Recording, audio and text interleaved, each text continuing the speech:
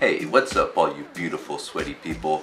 I just saw the movie Logan and I hope you have too, because I'm about to talk all about it.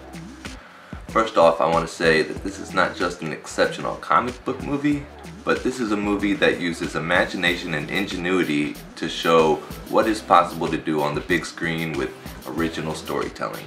So let me tell you what I mean. Check this out. We have, in our world, the real world, comic books, and we have movies that are based on these X-Men comic books, and then on top of that we have a Logan movie that discovers that there are X-Men comic books that exist within the X-Men movies, and that the characters, the minor characters, believe that the X-Men are the same heroes that we, the viewer of the movie and the readers of the books, believe they are. They double down on this weird double play, and it constantly does this chicken and egg swapping where you don't know what came first and what's based on which source material or perception of it. It's just very tricky and weird. I commend them for it. So going further down the rabbit hole, this particular incarnation of the X-Men universe is based on the graphic novel Old Man Logan, which is not necessarily in sync with the rest of the Marvel and X-Men canon. It borrows from previous storytelling but is not tied down to it. Similarly, the Logan movie uses Patrick Stewart and Hugh Jackman, who we've seen play these characters for nearly 2 decades, but the Logan movie, which is based on the Old Man Logan graphic novel, is not necessarily tied down to the other movies.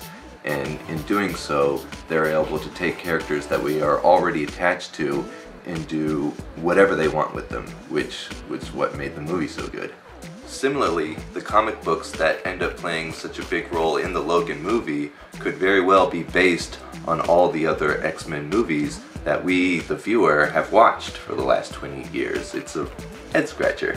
So technically, both the movie and the source material that the movie is based on are both professional grade pieces of fan fiction that go off the grid and allows the storytellers to write fresh material without being tied down to the strict reality that has been cemented for the last 70 years of comic book publications done by Marvel. Getting past all the meta qualities of this film, we still actually have a lot of meat on the bone, which is what makes it good after the fact.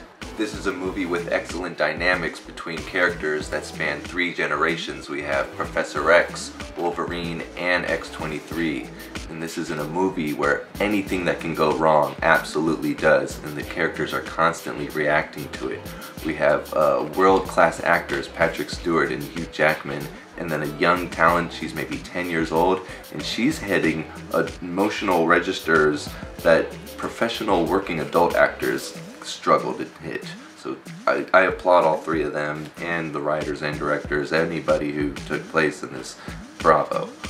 So as we get into the movie, Wolverine is at the end of his rope with both the amount of emotional trauma and physical trauma that his body can take. He's sick and he's being poisoned, and he's already dealing with more responsibility than he can probably handle given his state, when all of a sudden something even bigger falls in his lap and now he has to deal with it. When X-23 shows up, his wounds not healing, his depression, his rotting insides, his alcohol dependency, and his responsibility towards Professor X, they don't go away. He still has all this baggage, but now he has a cloned daughter, I don't know, laboratory grown, this girl who he can see and touch and can relate to, he knows is his daughter. He has to get her to safety despite all his own problems. This is his new purpose. This is a man who was broken and lost without the purpose that he once had when he was part of a team, and now this is his one chance to redeem himself and give his own blood a better chance, a chance that he never got. Towards the end of the film, we discover that Wolverine has to take on a younger, healthier, more focused, less emotionally attached clone of himself that is actually a perfect mirror for the struggle that he's going through. He can no longer be the younger version that he once was, and at the same time he's more calm and he's more caring, and that keeps him from being as violent as this younger clone that is so terrifying. And he actually is terrified of the clone because he knows better than anyone just how dangerous a full-on rage mode Wolverine at his peak condition can be. But in the end, it's the life of his daughter and about 15 of her friends' children's lives that are on the line that he has to save, and you know Wolverine is going to step up to the challenge, and ultimately he loses his life fighting this younger version of himself to save his own daughter.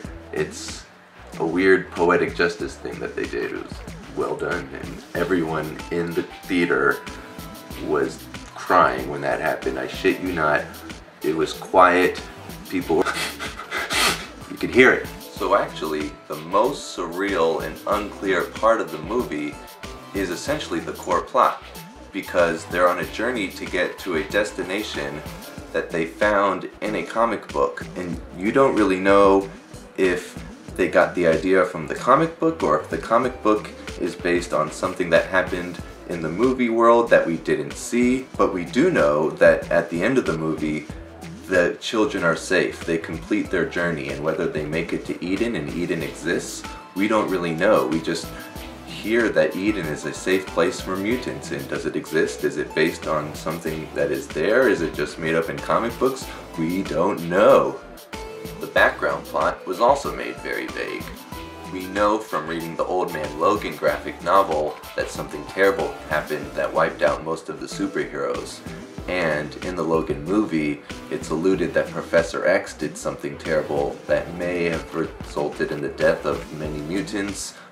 Presumably he gave a giant brain freeze somewhere on the East Coast, and then Transigen reacted by rounding up and killing mutants. I would actually like to see a Logan prequel showing what happened, but we heard from both Mr. Jackman and Mr. Stewart that they will not be reprising their roles, so unlikely that we'll see that movie, but I'd love to. All in all, I thought Logan was not just an incredibly entertaining action-adventure science fiction western movie, it was also an incredibly grounded and emotional piece of cinema. I hope the executives at Fox give themselves a big pat on the back, and I hope the other movie studio execs are taking notes, because this movie did what said can't be done, which is break the mold, and you gotta take those risks if you want to do well. I'm David. Peace out. Like and subscribe. Leave a comment. Have a good one. Later.